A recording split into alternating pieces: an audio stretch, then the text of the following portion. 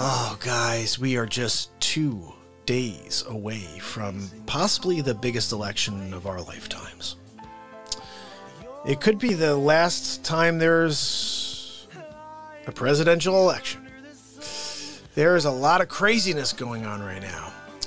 And people, I think, no, it's a weird thing, but I think no matter how this thing pans out, the other side's going to be like, it's a sham! Oh, the humanity! So, just get ready.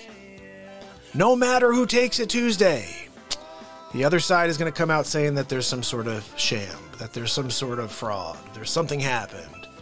Oh, they cheated the system.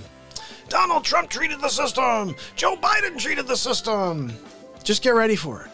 It's going to be all-out craziness by Thursday. I don't think they're going to have anybody announced unless it's a straight-up, landslide one way or the other. If Joe Biden winds up taking it in a landslide, then maybe it happens before. If Donald Trump takes it in a landslide, maybe they run it into 2024. Fine, we'll say he was the president for the second term, but we're done. We're on to the next person. Marin, how are you? Daniel, how are you? Vintage, how are you? Sparky, good to see you here. I'm so excited, you guys. And Havoc's in the house tonight. I'm loving it. Good to see you, Havoc. Guys, we're going to get into it, okay? And I'm just kind of excited to be over this entire craziness, if you really want to know the truth. I can't wait to get to Wednesday. Although Wednesday could be worse than today. We need this right now, guys. Give me the woohoo. Who wants the woohoo? Who needs the woohoo? I needed that. Guys, we need to have the woohoo. Douglas, how are you? And Angelo's in the house. Well, Angelo, check it out. There's no sleep till Brooklyn.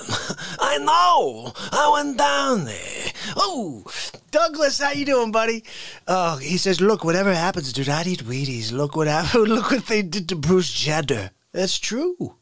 Look, Betsy, did you see what happened to Bruce Jenner? Yeah, no longer. Yeah, he didn't die. He became a woman. Dad, it's okay, though. Betsy, you have to be okay with these things. It's 2020. I know you're so devout with your Christianity and everything. Look, I get it, Betsy. I get it. But you have to expect that people change. Sometimes they change from a world-class athlete to someone named Caitlyn Jenner. It just could happen. I'm letting you know, okay? But look... Samuel in the house, misinformation here with me. I'm loving it. Guys, it's crazy. You come down Sunday night. You talk the talk and you walk the walk. I don't know. But Christopher Walken will take you to the election in style. Look, who you voting for, Chris?